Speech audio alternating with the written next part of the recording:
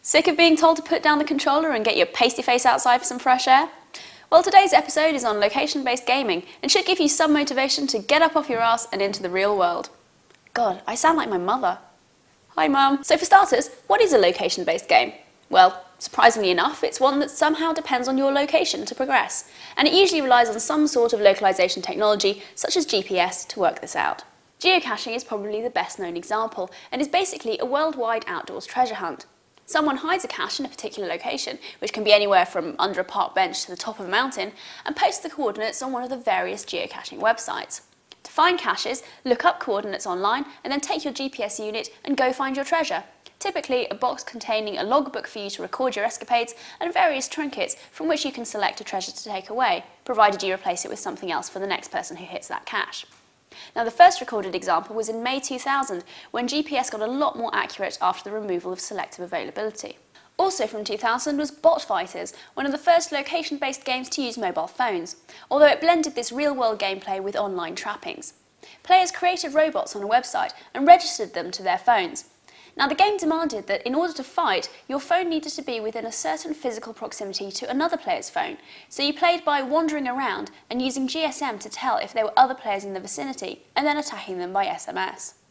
Throughout the decade, there have been a number of these games, and one of my favourites has to be Pac-Manhattan, designed by interactive telecommunications students at NYU in 2004. Now, this reconceptualises Manhattan as a Pac-Man grid, in which a real-life Pac-Man can gobble dots and chase and be chased by real-life ghosts.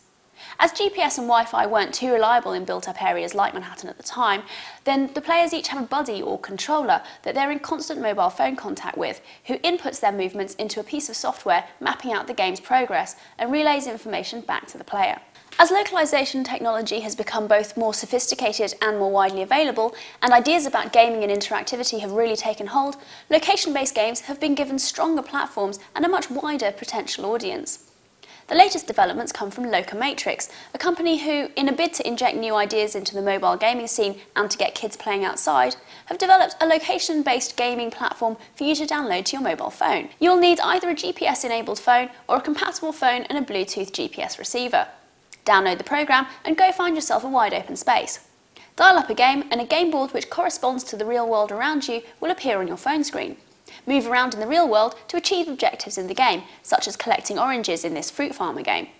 You can play on your own, but the fun really starts when you add in other players who are working the same map as you, which they can do either in the same real world location or hundreds of miles away. You can also design and customise your own game boards. So why not give it a go?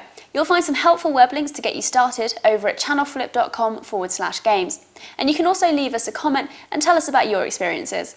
Thanks for watching. Bye bye.